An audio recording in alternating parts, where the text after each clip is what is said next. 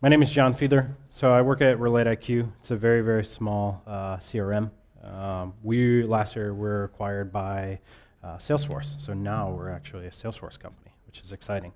When I was approached to do the talk here, I was really excited because they're asking people who have been using Docker in production. And I think maybe we're one of the oldest, I think. I can officially say we've been running Docker in production for over a year now. So I'm going to go through examples. And I think the coolest thing that I found from like meetups is how are you using it, where are you using it, right? Not necessarily too much of the technical details, but you can also find me at on Twitter, just John Fiedler. It's just my name. So if you want to reach out, you have any questions, feel free. So kind of the agenda, I want to talk about some of the timeline. So I think this is really cool, and I hope you will as well. Where we do use Docker, and then also in our infrastructure where we don't use Docker. And I think still a lot of problems to be solved is operational standards that around Docker. How do you deploy? How do you update? How do you secure it? How we do things. I think there's a lot of innovation that still is needed. And then things that we've just run into over the last year. So go ahead and get started. This is the timeline from what we've done with Docker. So we actually started with Docker in our dev environment, and if you're just starting out, I highly recommend to do this first. This has been one of the awesomest projects that we did. There's a blog post on this that we started. This was done in 2013 Q4. And what we did in 24 hours is essentially take our entire dev environment and mash it into containers using linking, and then we replaced our old scripts and things, and now it's 100% Docker. And we are still using that today with bash scripts, not Fig yet, actually. So we're still using that today. A couple other things that we did was why Docker, why not Chef? We actually wrote a colleague of mine wrote a blog post. It's like why do we even need Chef? And it turns out, you know, a year later, looking back at this article, it's really interesting. We actually replaced what Chef was doing for us. We think it's three things. You know, there's the orchestration, which we don't like to use for it. We also don't like to do deployments with it, but Chef is really, really amazing at configuration management, and we still use that today. The single most important project on this timeline was continuous deployment in Team City. This leveraged us to do so much more with Docker to actually build Docker containers in a CI/CD fashion. We use Team City today. We call it Docker and Docker in-house because it's, you know, you have a Docker container, side loads another Docker machine to actually do the builds and deploys and then pushes, which has been pretty fun. Right after that, we got our entire, so right in, I think, tail end of January last year, every single web request that RelateIQ has delivered has been running in a Docker container. So I think it was right at the tail end of January.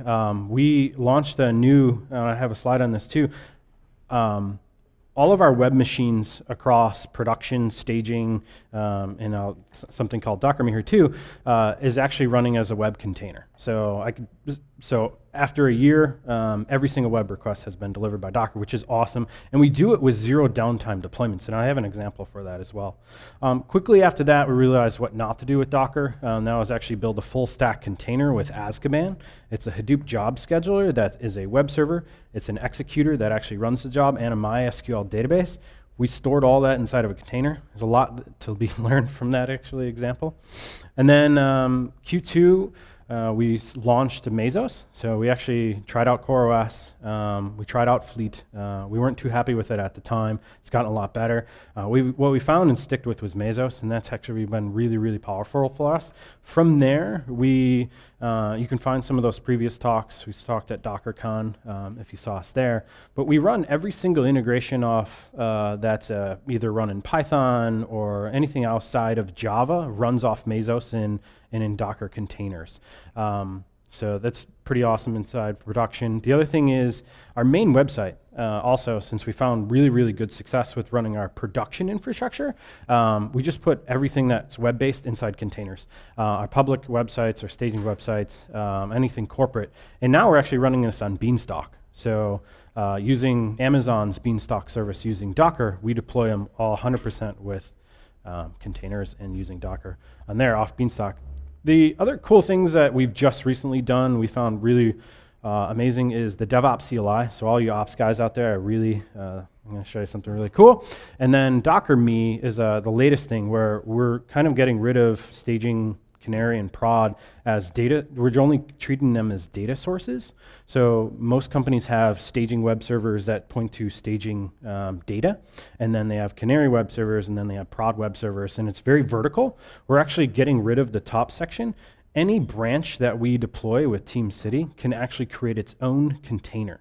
So if there's a developer that has a brand new web UI, or there's another developer who wants to have their own new billing system with different integrations, each one of those spawn up, and we can point the backend data source to staging or Canary or prod. So it kind of changes the model a little bit, and that's been a really cool project that we did. Hopefully I'll have a blog post for you guys soon. If you look across the infrastructure, the green here is actually where we fully run Docker. Where we don't run Docker is the red, and somewhat Docker is actually on the right. I'm going to walk through this. Today, production, I just did the research, it's 65% full Docker containers today. So when we create containers, so when developers need to push code, the dev environment, which there's a lot of blog posts here, we took our entire infrastructure and put them all in Docker containers, linked them all together. When a new hire joins our company, they're able to push to production within 1 hour. It's because you can just hit a button, your infrastructure loads, it preloads all the data very fast, and they can commit right to the gravy train, right to prod, which is great. But the new thing that I want to talk about today is the ops guys in this room, your environment is getting very, very complex, almost as complex as developers. You have to run Chef, you have to run Knife, you have to run Git, you got Burkshelf now, you got all the Amazon CLIs, you have Fabric, Test Kitchen, these are Ruby. I know you guys love Ruby, and they never have issues. We also have scripts too, like Python scripts or Bash scripts that we own. So it's getting really, really complex to actually house all this. What we did was we didn't want to take care of the developer all the time. We actually took a moment for ourselves and focused on the ops guys, and we actually created all of our ops tools into a single container. So now when an ops guy gets hired and they need to push and create web servers or a new server inside Amazon, they can actually join the company, set up their Knife RB and their credentials once they get in, hit DevOps-CLI, gets them inside this container. Now all these tools listed here are all set up, pointing to where they need to be. So we've taken that time for ops guys along with developers, and now anyone that joins on an engineering side can be up and running in an hour. So it's been really powerful. We actually think there's a lot of innovation that can happen inside your ops containers. Like for instance, what are all the ops guys running? If you centralize this in a container, you can have that written to a database, and now you can actually search that with Elasticsearch, whatnot, and essentially anything running here now you can see and react, and then you can audit, which is great. Where we deploy, so TeamCity we use again. This used to run in Docker. All the agents used to run in Docker. So every web server that we ran was built with Docker, in Docker, deploying Docker containers. The code types that we've used is Java, PHP, Python, Ruby, you name it. Everything runs in Docker, which is why we really, really love it. Any engineer can use whatever code they want. You don't have to centralize on one. You can use whatever suits you as a developer to be the most productive developer you can. The other thing is we use a Docker private registry. We don't use a lot of Docker Hub, and I'll get into that in a little second. So quickly, I'll go through how we run zero downtime with Docker, which is one of the best projects. We actually run Apache, which is a Redis-backed database web server that can switch hosts real time. And what we do is we use Ubuntu, and we deploy down just the base images still with Chef. Everything else is deployed through TeamCity and scripts on top of that. We actually have a script, just a shell script still, very small, just checks in for pin builds or automatic new builds that are successful in TeamCity every minute. And every minute, if it finds a new container, it just goes ahead, pulls that container, loads it up side by side in the web app. Then our container will show a health check once it's up and running. And once that's healthy, the load balancer will see that, and it'll automatically redirect, causing zero downtime for web machines. And then it'll go ahead and take down tear down the old container along with that. We used to have a lot of problems with this when the RM function, I believe I mentioned earlier, doesn't actually remove your Docker containers and your whole host fills up, or you have thousands of dead images around. We ran into that quite a bit in the earlier year, but then we got smart about running containers, just kill them off or just spin off new hosts. It was really, really easy. This has been really powerful for us. Again, every single web request that runs at RelateIQ is powered by a Docker container. Where we run all our middleware is Mesos. This is really powerful just because it does all your cron scheduling. You don't need to run cron jobs in Linux anymore. You can run all these little scripts from ops guys inside Mesos. We have probably like 100 scripts. Go and snapshot a machine, go and copy a snapshot from US East to US West. All these little scripts we don't need to run in these systems anymore. You can just write one-offs, create a little container, just deploy it to Mesos, and then never worry about it. It's also great because it has health checks, auto restarts, auto failures. It'll, if it does fail, it'll auto rebuild it. Port and server discovery. It's not service discovery. That still needs to be solved today. Console is what we're looking at, probably using in the future. It is your grid computer and your microservices. Like this just powers all your SOA infrastructure, and this is where essentially we're going in the future. But I think there's a lot of innovation that still needs to happen. What I always come back through and what I think about at night is, why is there no vSphere yet for Docker containers? I know that VMs are not containers and vice versa, but why can't I see all the containers running in my infrastructure and what their health checks are? I think that's going to come soon. And I think you see Flocker and you see all the virtualization, all the networking here. It's going to happen, and I think it's going to probably happen at the end of this year. You're going to see some really cool stuff. So that's 100% also running in Docker containers. Where we don't run containers is our persistent layer. We've always been fearful of running containers, and there's a couple reasons for this. We run into weird ownership issues when you're running as root on the box, and then your container is starting up through MySQL. MySQL is the owner, and then you have a different owner on your host. Everything runs through root.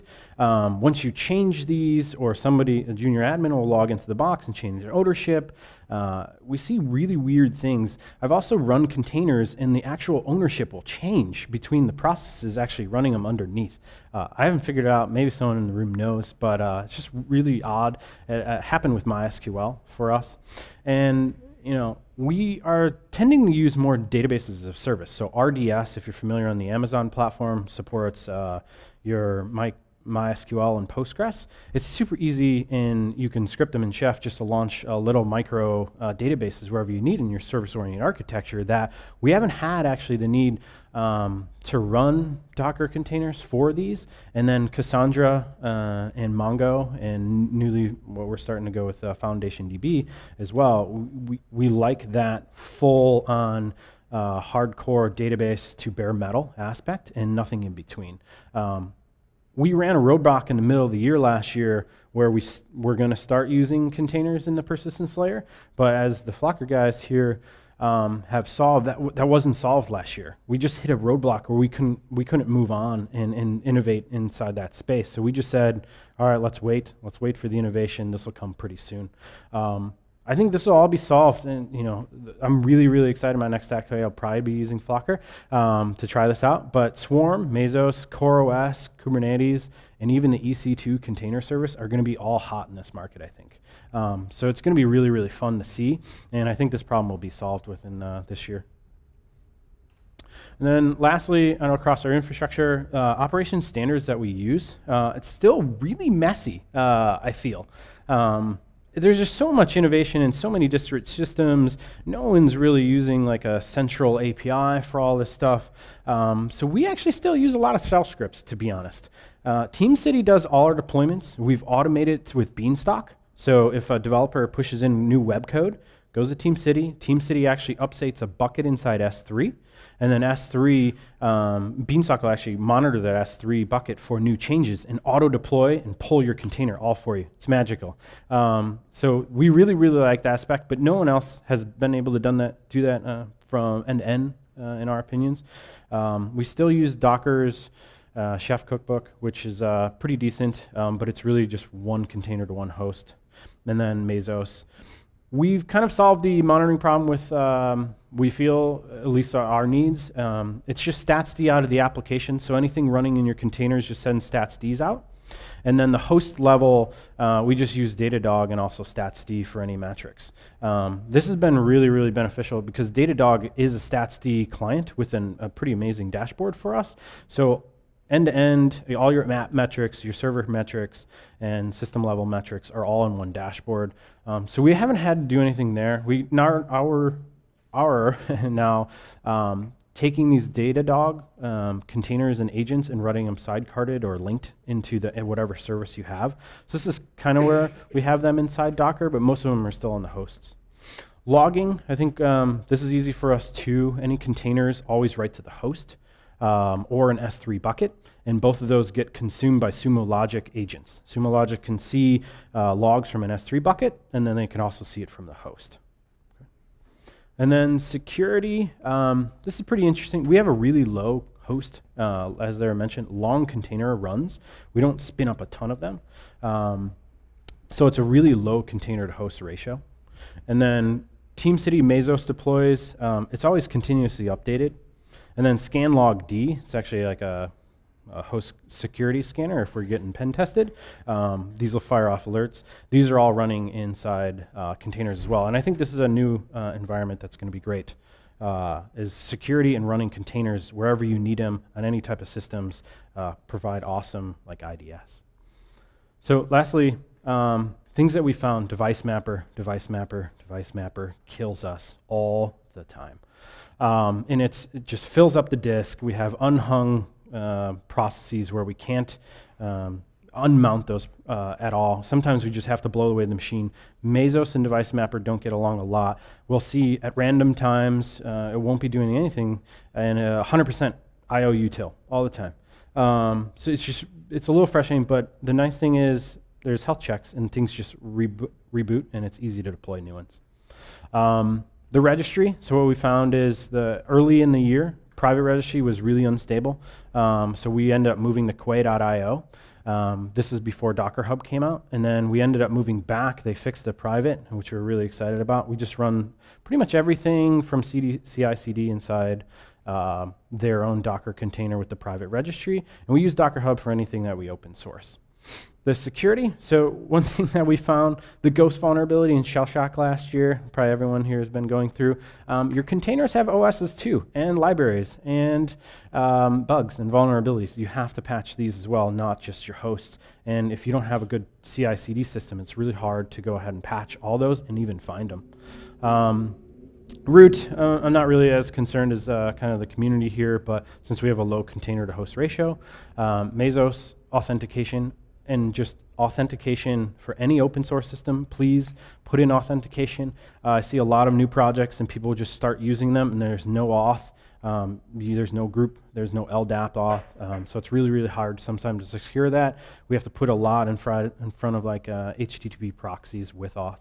And then keys, what do you do with keys? Like on Beanstalk, for instance, we don't run the instance. So we had to find a whole new way to deploy keys. We used to use Chef data bags, and now we have to have new solutions. So this is a really cool area, I think, to innovate. And then lastly, container types. Lightweight is great.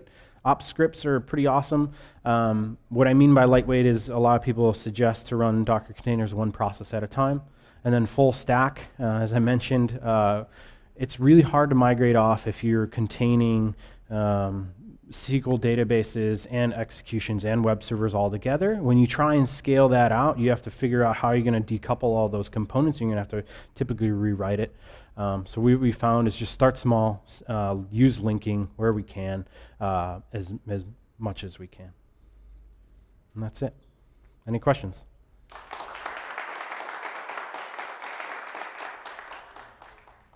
How do we deal with data migration? It's great. So we don't use Docker and persistence layer. So all of our containers that run inside Mesos or Beanstalk, they typically always go back and talk to a single or another database, and those don't run. So we never need to migrate that data. They're essentially, we run containers as ephemeral.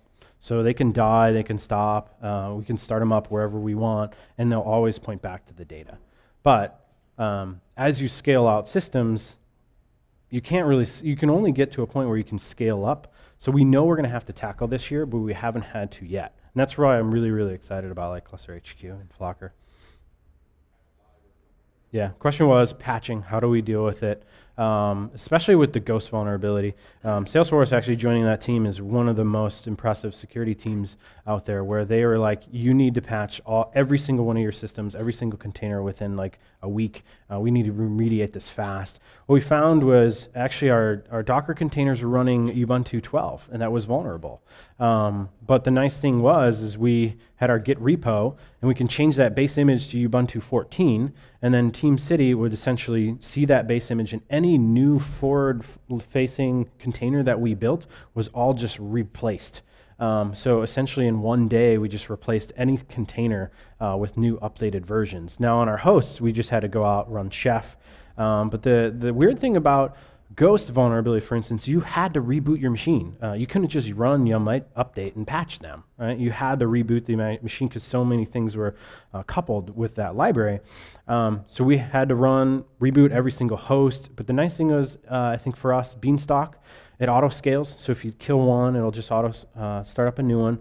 Mesos does the same exact thing. If you start a drone or a master, there's enough infrastructure today where we didn't have a single piece of downtime when we rebooted our entire infrastructure.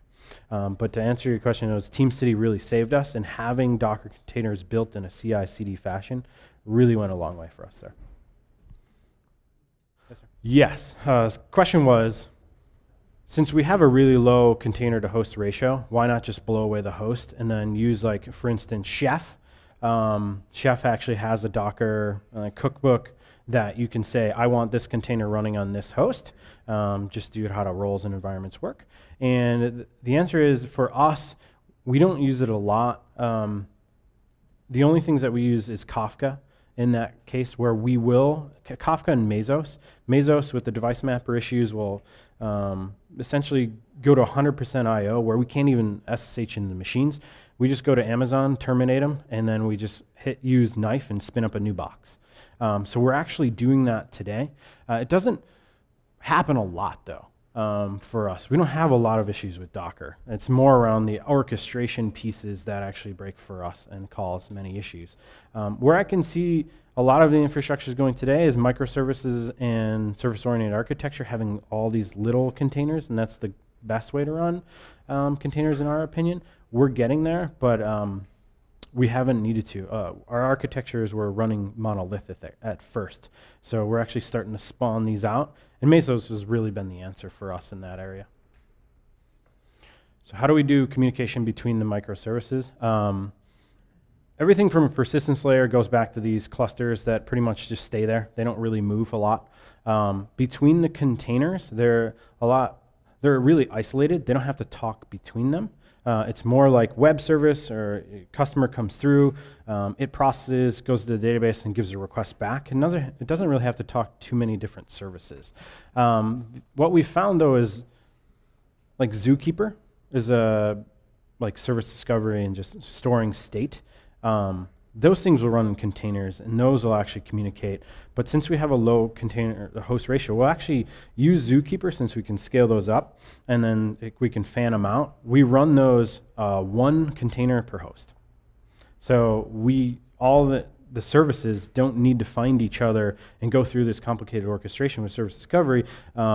We actually just point them to the host, and we know that these three are going to be there, and their uptimes are like 2 years.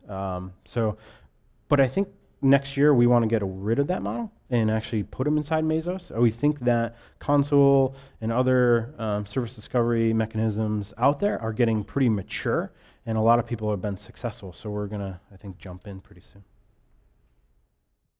Thank you. Well, thank you very much. Thank you.